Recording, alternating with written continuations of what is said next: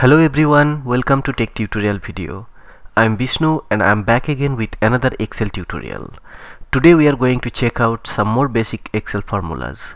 Those are average, max, mean and count.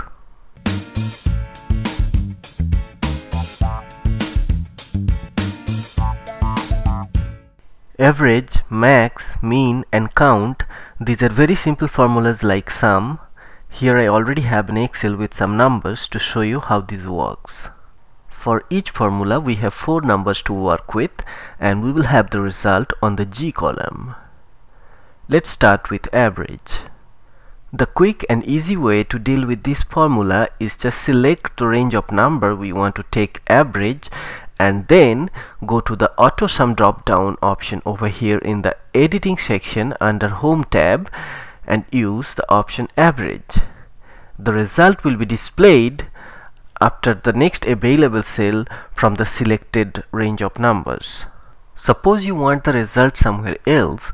In that case, we can very well type in the formula directly onto the cell where we want the result. So let me quickly show you that also. I'm going to delete this result for now and then I'm going to type in the formula directly into the cell G4. So I'll type equals to and then I'll type AVERAGE and then I'll start with a bracket and I'll select the range of number I want to take average and then I'll close bracket, hit enter and we have the result. Suppose we have multiple numbers in different places or we have multiple range of numbers in different places and we want to take average of those numbers. How to do that? Let's have a quick look at the current formula that we have built so far. It says that I want to take an average of the number that are in the range from C4 to F4. So if we want to mention multiple range, what we can do is like we can put a comma over here and select the next range of number. Put a comma, you want to select a number, not a range, select that. Comma, another number, and then comma, maybe another range of numbers, and then hit enter. We will have the result based on selected number and range of numbers. Let's have a look at the next formula, max. Max is a formula in Excel to return you the maximum number out of selected range of numbers. So to work with it, we do the same thing. We select a range of numbers and then we go to the auto sum drop down option over here and then use the option max and the result is displayed. If you want to type in the formula by your own, you can do it. If you want to evaluate multiple numbers or multiple range of number, again you can do the same thing. You can separate them by comma.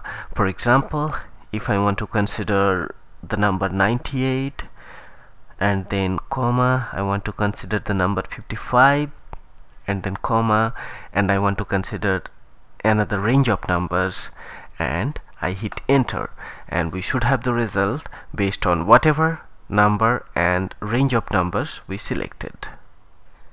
The next formula, mean, is to find out the minimum number out of a selected range of numbers and it works in the same way. So what we do is we say mean and then we select a range of numbers or multiple range of numbers, maybe a number, and close the bracket and we will have the result. Mean function is also available in the same drop down which can be used from here in the same way.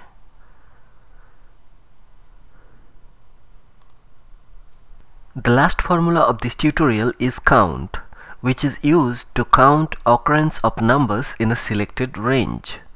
So to use the count, we can do the same thing. We can use count number option from here or we can type in the formula by our own. Like let's type count and then start bracket and then select a range of area in the Excel and it will tell us that there are 16 numbers in the selected range. Observe that I have selected the range from C4 to F9, which includes 8 additional cells where we do not have any numbers, but the formula will not consider those cells to count because there is no numbers. It is giving us the number as 16, not 24. So this is all about today's tutorial. I hope you like it. If you have any comment or suggestion, please use the comment section below. Subscribe to my channel for more such tutorial. Thank you for watching Tech Tutorial video. See you soon. Take care. Bye bye.